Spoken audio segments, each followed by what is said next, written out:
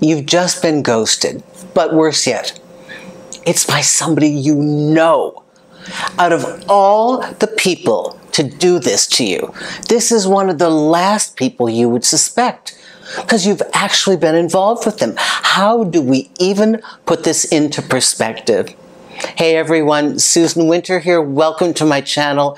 My fabulous, wonderful subscribers that come here every week. Thank you, thank you, thank you. Thank you for supporting me. And to all of you followers who come to my live show every Thursday, I adore you. We are continuing this discussion because we did have a live show on this, but I need to go over this one more time. Ghosting, quite unfortunately, has now become fairly normalized, but it isn't that we accepted it, but we just understand that it is, yes? But it was isolated pretty much to online dating and people that we don't know that well. You know, people that would chat you up online and start the ball going and you think you had something going and then they just fall by the wayside. Or somebody that you barely knew, didn't really know them. You'd have a one-time date and it was great and they were texting you before the date and texting you and then just boom, stops. But these weren't really like your neighbors or in your social circle. And they certainly weren't somebody you'd had a relationship with. But now, ghosting, quite sadly, has morphed from being very bad dating behavior that was isolated to the online experience with anonymous partners to now mainstream as far as, you know, I'm not feeling it, or something happened, or I want to go back with my ex, or gee, you're way too nice and I don't feel good about myself with you because you may be able to hurt me and I don't want to go through that. So instead of telling you, I'm just going to not say anything. Now here's the thing about when they ghost you. When they first ghost you, and you know them, right? And you've been involved. First, you're in shock because you can't believe they did it. And you wonder if it is what you think it is. So you give it a little more time. Okay, you trust the relationship. It's all cool. Everything's got to be good, right? Then time passes. And it's like, okay, this is day 2. This is weird. Now you're starting to feel irritated. You're at the point that you're fighting yourself. Do I text them? Do I unleash on them? Do I sit back and see what's going on? What do I do here? At some point, you will probably choose to text them just because it's so abnormal for who this person is to you. And you're probably pretty angry, but you can text them. Maybe you're going to start off nice. I'm like, are you okay? This is really weird. I haven't heard from you. Here's the worst thing. You don't hear back from that text. What do? Okay, there are a number of things you can do, but here's the first thing. The fact that they did not respond back, no, it's not the Sex and the City show where Miranda calls and yells at this guy and a woman answers because she's been ghosted. And it was a classic show, and it turns out that she's talking to the guy's mother and he's dead. That's a reason to ghost. But short of that, no. Okay, so now you know that they purposefully disrespected you. They didn't give you any information, and that you had them in a position where they know better and they know you well enough that they owed it to you as a human courtesy. What do? Depending upon your personality and depending upon how you want to handle it, this is a perfect time to call them out. I suggest doing it in a specific way.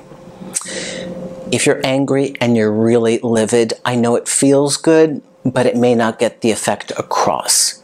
I would be very together, very specific in what you say, very concise, and shoot those things like a laser.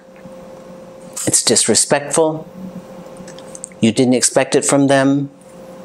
You respected them, and now you have no longer any kind of respect for them. And you really have to hit them where it hurts. The Susan thing about this is I always look for how they esteem themselves. If they think that they're a really respectable person in the world, you got to say, wow, totally in defiance of who you present yourself to be. How sad is that? If they consider themselves to be professional, It's unprofessional. They consider themselves to be generous. It is selfish. Either way, it's cruel, and it's just that they didn't want to deal with it.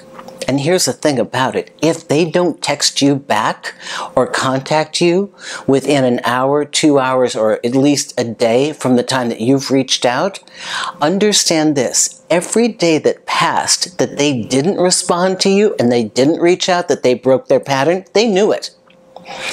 The more time that passed, the more uncomfortable they were, because now they can't come back to you, because if they came back to you, not only do they have to explain why they ghosted you, but they have to apologize for knowing that they ghosted you. Okay? So it just gets compacted. All you're looking for is the answer, and the answer is the resolution. I suggest reaching out once. Are you okay? Unless they've been abusive, unless they've been horrible, then they are what they are and it's over.